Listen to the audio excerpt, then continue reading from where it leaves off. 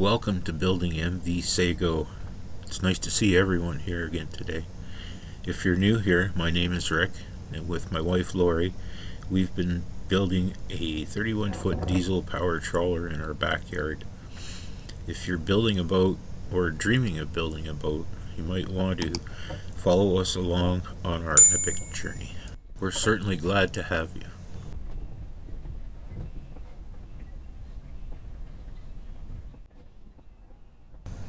There's a couple of tasks ahead of us today, and the first one is drilling some ventilation holes in the hatch covers that will go on the bunks in the v-berth area.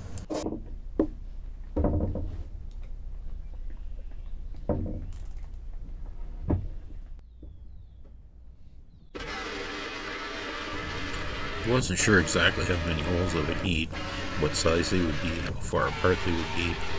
I decided on a 3x3 grid, and I skipped every other hole, and the holes are 2 inches in diameter.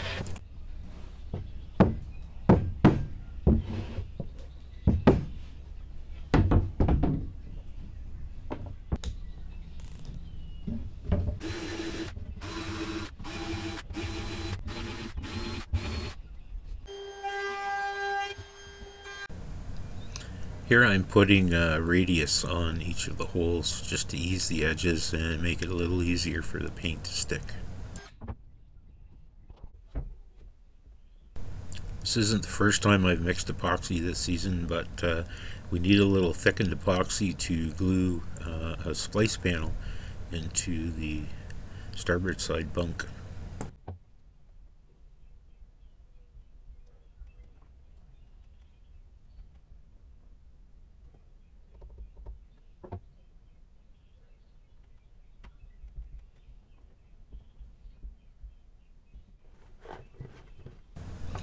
I've added a little more wood flour and now some cabicil just to thicken up the mix a bit.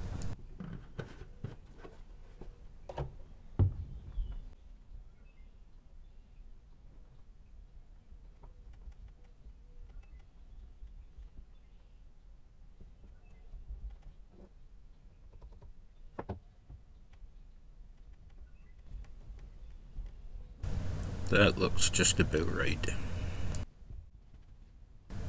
This is the splice panel I was telling you about. It's required because of the modifications we made to the bulkhead that separates the v-berth from the rest of the forward cabin.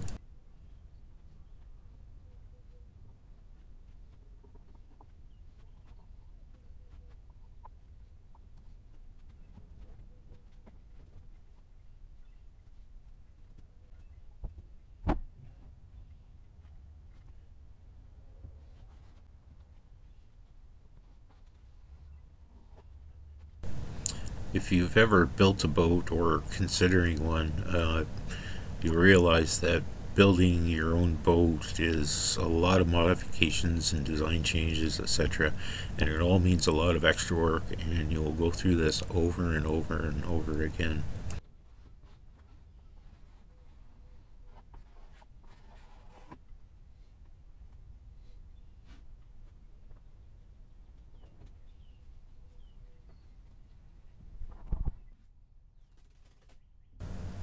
This is the next morning, and the epoxy is cured, luckily, given the temperatures. And it's time to flip it over, and we're going to put a little filler on here, and then we're going to tape it. Just a little bit of gratuitous sanding, just for filler.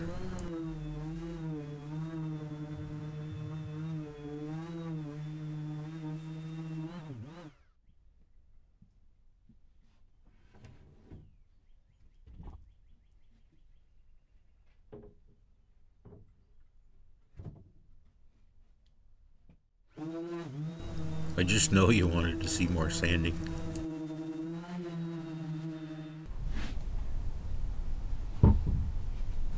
What I'm using here is about a 4-ounce plain weave tape.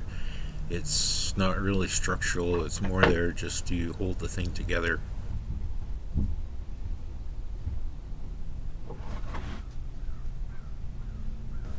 There's no need for extreme accuracy here. This is not a cosmetic part, and a good portion of it will be sanded away or faired out.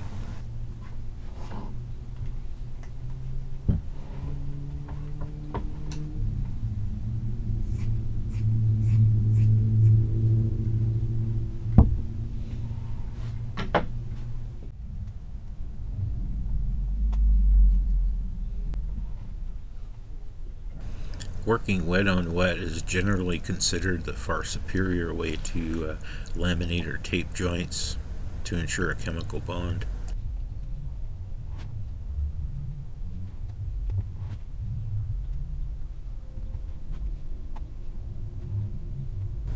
Even though the epoxy was warmed up in the little hot box project that I did earlier, it still had the consistency of honey, and it was a little hard to wet out the tape.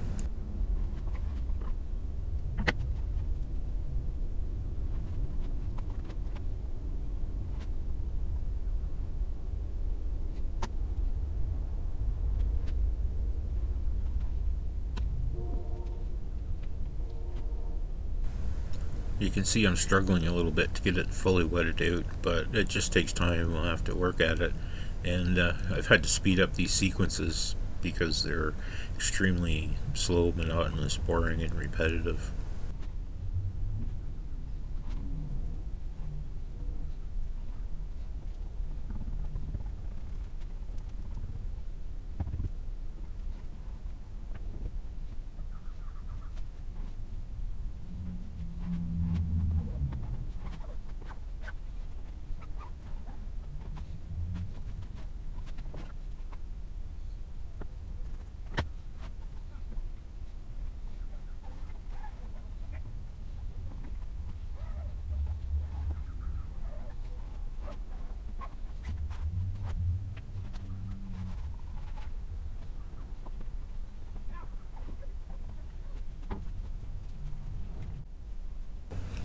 This is the next day after the epoxy on the other side had cured, so we flipped it over, and again it's another monotonous, repetitive task.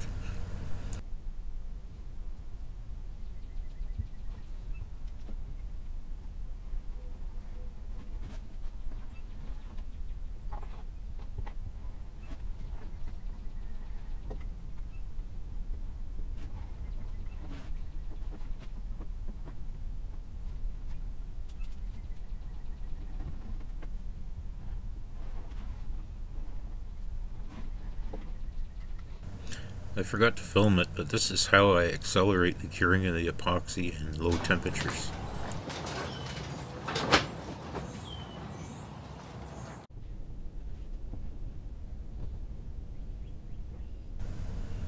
I've added a little bit of wood flour to the seam just because there's some small little imperfections that needed to be filled.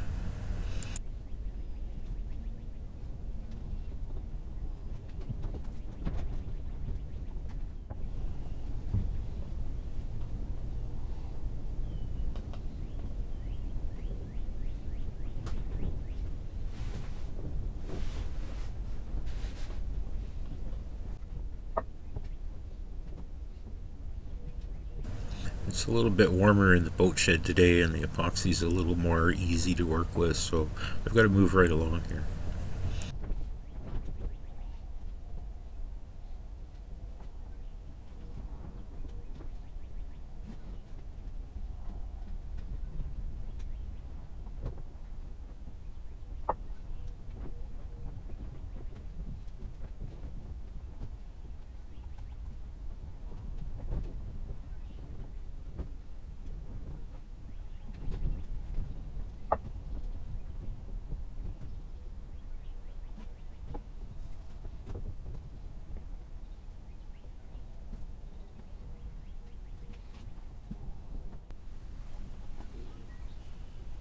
I'm using Peel Ply here to make it a little easier to ferre out the joints and hopefully a little less sanding.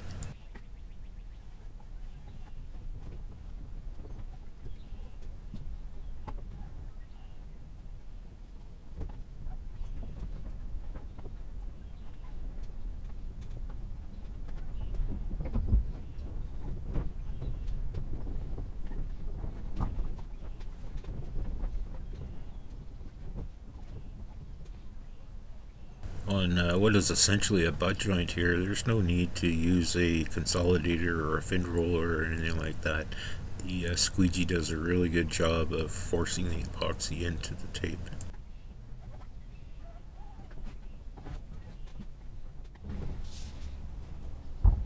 Here I'm beginning to assemble an insulated box.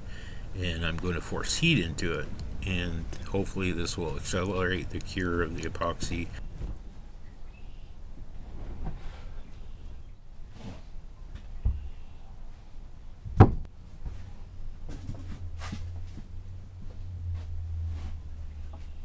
Now here's where my plan goes a little haywire, and it ends up being funny as frig, so you want to watch this one.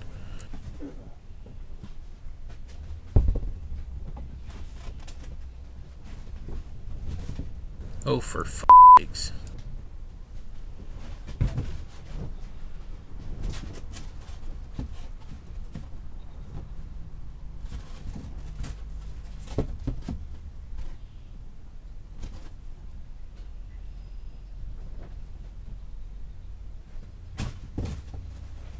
The definition of insanity is doing the same thing over and over again and expecting a different result.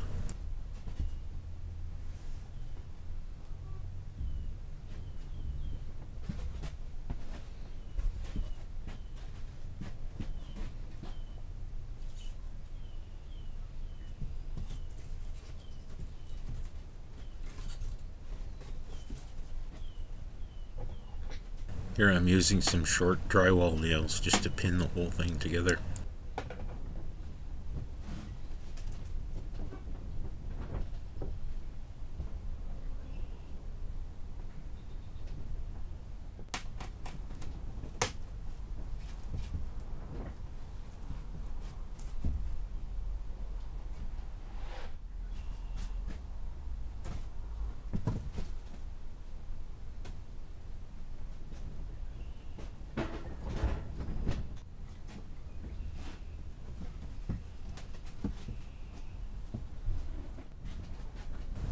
In comes the little buddy heater.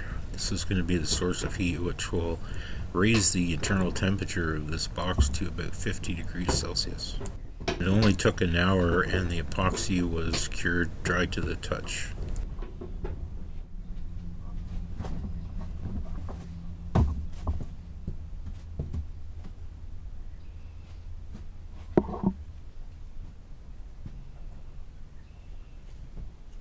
degrees Celsius.